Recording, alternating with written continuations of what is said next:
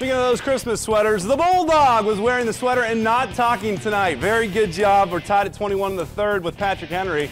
Well, Voorhees changes that. Big guy makes it 23-21. Grove. Then Patrick Henry's Andrew Wilford. He'll take it right there and tie us up at 23 midway through the third quarter. Voorhees, look at this one-handed rebound. An animal on the boards. It's 25-23 Columbus Grove. David Bogart then the steal.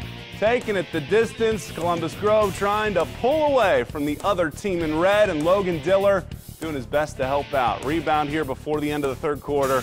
Columbus Grove, a huge fourth quarter. They put it away. Final score from Putnam County, 61-38.